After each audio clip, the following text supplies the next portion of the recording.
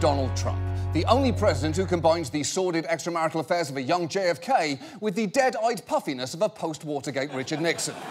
And look, I know we have talked about Trump a lot on this show, but tonight we'd like to do it from a slightly different angle, and that is focusing on his relationship with the world. Because while we were away, you may remember one particular remark he made. According to the US president, Africa is a shithole. That's right. He said that. He absolutely said that. Except, to be fair to him, it's actually worse because he reportedly called Africa, Haiti and El Salvador shitholes, which is just not OK. And I do acknowledge that I personally have called Belgium a shithole multiple times, but in my defence, A, I'm not president, and B, Belgium is a loathsome chocolate gulag with no objective reason to exist. So you can see that it's very different. You can see that. And look, you probably saw people on US TV being justifiably appalled by those remarks, but what you may not have seen is the response from the countries he insulted. I am honestly so shocked. Countries, like, has he ever been to this country to call it a country? Seriously. We're not shithole. We people. We just like him. He is a shit, yes. Because it doesn't matter what you have. He's still going to the same hole where the same worms will eat him too. Wow. You know, it says something about the Trump era that the phrase, "the same worms will eat him too," actually qualifies as a hopeful thought. I would honestly like that crocheted on a pillow so I can wake up to it every morning. And look, it is not like that's the only time that Trump's remarks have caused an international uproar. He said that Korea used to be part of China, which outraged South Koreans. He claimed that Germany owes NATO vast sums of money, which it does not. And in the UK, he retweeted these anti-Muslim videos from a far-right British group, which triggered massive condemnation. And instead of fully apologising for it, he said, "It was a big story where you are, but it was not a big story where I am." And that is exactly his attitude. If it wasn't big where I could see it, then it wasn't big. So forget mastering foreign affairs. Trump may not have mastered object permanence, which you really need to be a good president or even a good fucking baby. And yet, here is the crucial thing. The rest of the world continues to exist whether Trump acknowledges it or not. So tonight, let's try and answer a few basic questions. First, what is Donald Trump's foreign policy? Because it seems to be little more than repeating a single phrase. America first. America first. America first. Again. America first. America first. It will be America first from now on. America first. Now, if you are another country watching that, you may well be wondering, wait, when has America's attitude ever not been America first? They've been putting America first since the day they arrived in America, very much second. But to hear Donald Trump tell it, in recent years, we've been getting the short end of the stick. On the campaign trail, he often complained that America had become a global punchline and promised that he could reverse that. The world is laughing at us, folks. The whole world is laughing at us. They're laughing at this. That's what's going on in our country. The world laughs at us, folks. The world laughs at us. We're not going to be a laughing stock like we have been, and we have been, believe me. Oh, we're not going to be a laughing stock anymore, huh? It is insane that Trump, this guy, thought he would end the laughter. It's like a flamingo in boxer shorts named Phineas J. Rocket Dump ran for president under the slogan, "Time to get serious." Now, for the record, since Trump became president, if anything, the world is laughing harder than ever before. Because while all US presidents do get made fun of, impersonating Trump has become an international cottage industry. Israel has Trump kicking a Muslim man while dancing lewdly to Guns N' Roses. Germany has him dancing to Uptown Funk. Spain has him flipping off the world and again dancing like an idiot. And there's more. Here he is in Pakistan. Here he is in Bulgaria. Here he is in Taiwan. Here he is in Ethiopia. Here's a pretty shitty one from Turkey where they're not even trying. Here's a Korean Trump, and here's one from an Italian comedy show singing Born in the USA on a stealth fighter before being taken out with a bucket on his head. Are any of these funny? I don't know. Is anything about Trump funny anymore? Somehow the world's most objectively laughable human has become a comedy graveyard where laughter goes to die. And in case you think any of that may have been good-natured ribbing, a recent Gallup poll shows that the world's approval rating of US leadership has dropped to 30% after being at nearly 50% just 2 years ago. That is a precipitous drop in popularity. It's the equivalent of replacing Gal Gadot in the Wonder Woman franchise with Matt Lauer. And look, I know that Donald Trump and others may not give a shit about what the world thinks about us, but they really should for a number of reasons. Chief among them, something called soft power, which, yes, I acknowledge, does sound like an erectile dysfunction medication for chinchillas. So soft, yet so hard. But basically it refers to the ability to get others to do what you want them to do without using carrots or sticks. It's kind of a country's brand. And a nation's soft power can come from many sources, from your pop culture, to the ideals you express, to your reputation. And diplomacy can play a major part in it. Even hard power practitioners, like Trump's own Secretary of Defense, Jim Mad Dog Mattis, supports the soft power work that's done by the State Department. That is why, a few years back, he gave a full-throated defense of properly funding it. Frankly, they need to be as fully funded as Congress believes appropriate, because if you don't fund the State Department fully, then I need to buy more ammunition, ultimately. Now, that is scary, because buy more ammunition is his way of saying, without diplomacy, there will be more wars. He doesn't need more ammunition so he can make more bullet earrings for his Etsy store, because he's not just Secretary of Defense, he also crafts accessories for the elegant weirdo.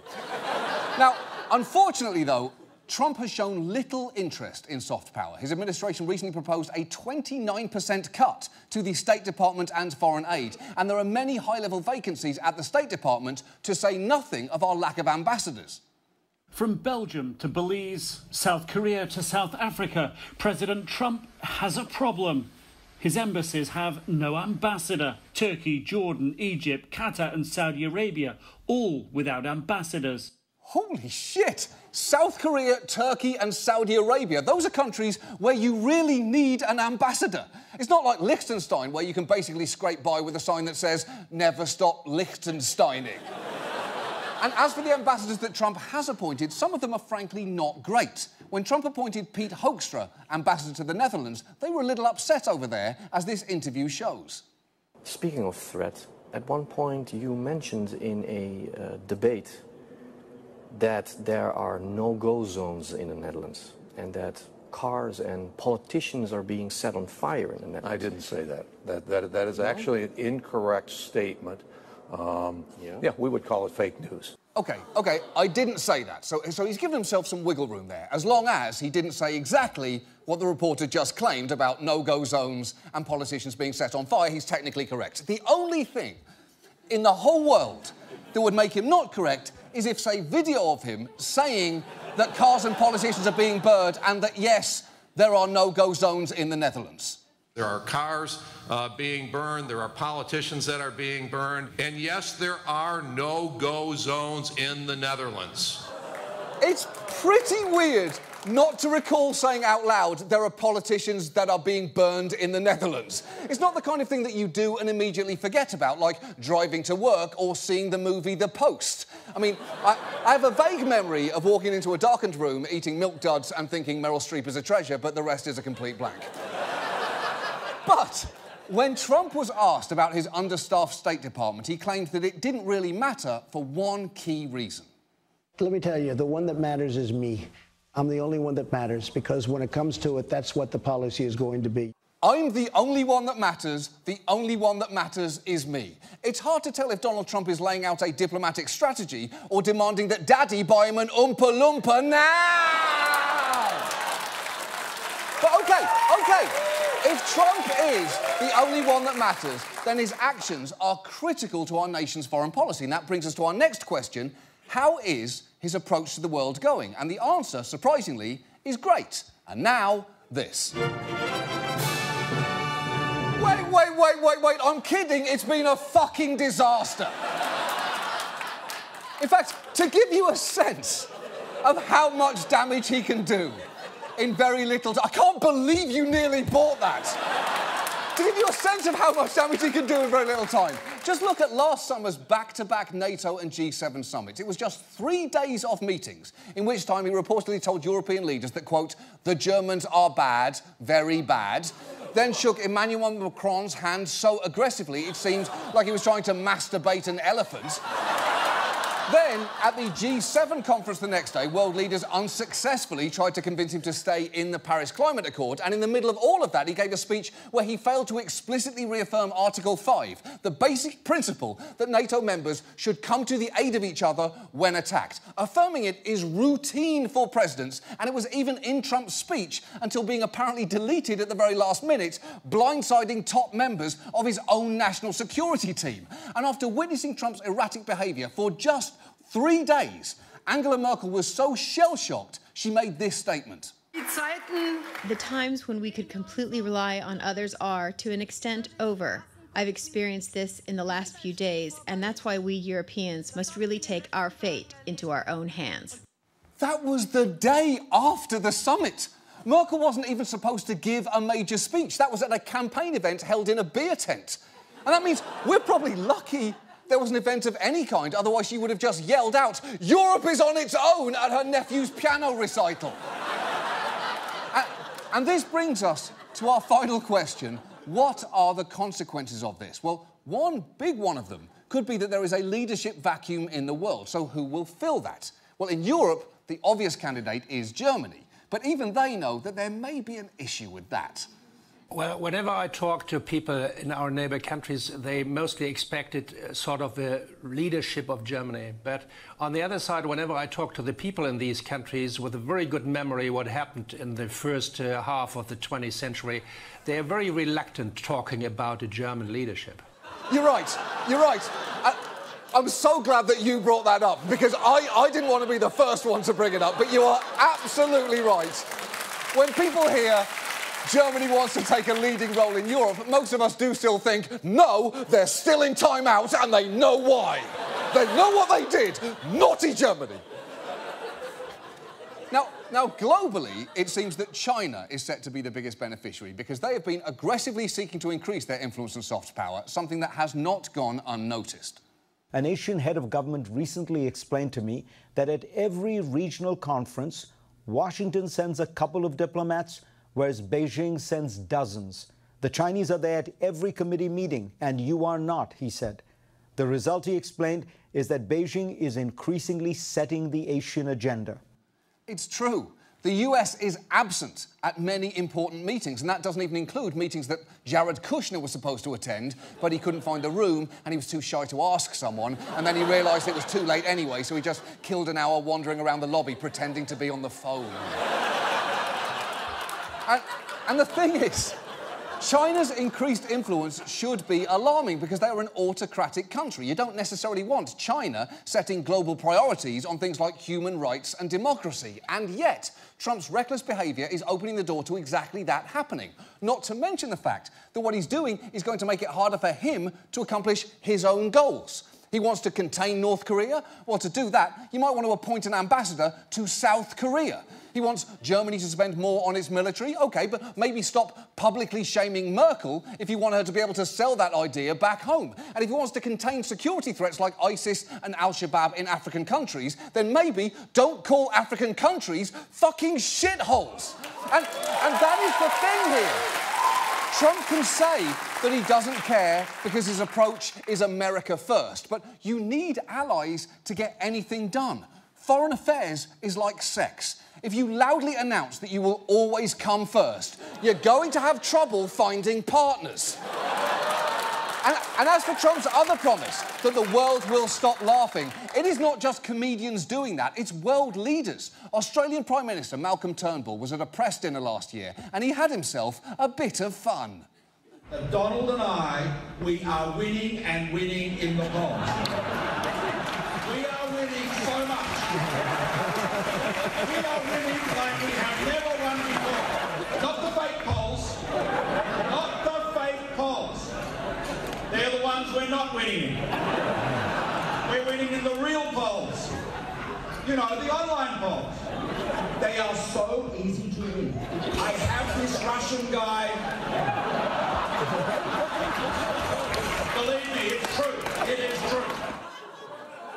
That is a key ally using the fact that our president is a pathological liar as a punchline and crushing that room like a fourth grader with a carrot stick stuck up his nose. And if you think that was grim, let me show you one more clip we found when we were looking for Trump impersonators around the world. This one is from Russian TV, with a comedian making fun of Trump's suspiciously close relationship to Putin. And there is a fun little surprise for you just at the end. The other day, Hillary asked me, Donald, do you love Russia?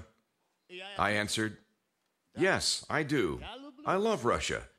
But you have no evidence against me.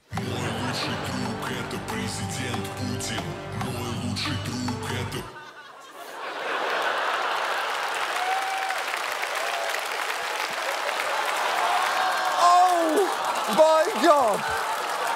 That is as happy as I have ever seen Putin, ever. I guess at least we now know what type of humour that Putin likes. He likes the kind where he meddles in another country's election, succeeds, has a joke about it made to his face in public, and then realises it all worked out and no one can touch him. That's the kind of humour that Putin likes. It just creases him up. Look, I know that all of this is depressing because it seems like America's reputation overseas is under attack from its own president, which is just ridiculous. Soft power is an act of salesmanship. It's selling your brand. It is the one thing that Trump is supposed to be good at, and he's fucking blowing it. So as an immigrant who has fallen in love with this country, for what it's worth, please allow me to speak to the rest of the world in America's defence for a moment, because Donald Trump does not reflect America. I mean, to be completely honest, he does reflect it a bit, but the point is, America is not one thing. It's a beautiful mess of contradictions where good and bad are mixed together. On one hand, it makes Mountain Dew, which tastes like a honeydew melon was fucked by a radioactive clown.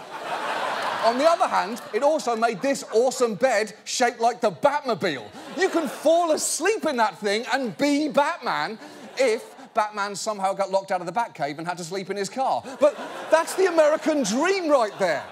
America is the country that came up with YouTube, which, yes, I know, gave you in the world that shithead Logan Paul. But it also gave you those videos of adults in T-Rex suits on dirt bikes, ballet dancing, exercising, and doing basic car repairs. And by the way, that magnificent dinosaur costume, that's an American idea too. The point is, America is the country that gave you Star Wars, You're Welcome, and Scientology. We're sorry about that. And sometimes what's great and terrible about us is just impossible to separate. Like Popeye's chicken. It's objectively disgusting, but I would run across traffic to eat this shit. The point is, Trump is the worst of us, yes, but he's not all of us. If I did distill America down to one sound, it wouldn't be the braying voice of Donald Trump screaming America first. It would be the gorgeous voices of the New York City Gay Men's Chorus singing this song. Somebody once told me the world is gonna That's right. That's All Star by Smash Mouth. A terrible, stupid song being sung absolutely beautifully. This should be our new national anthem.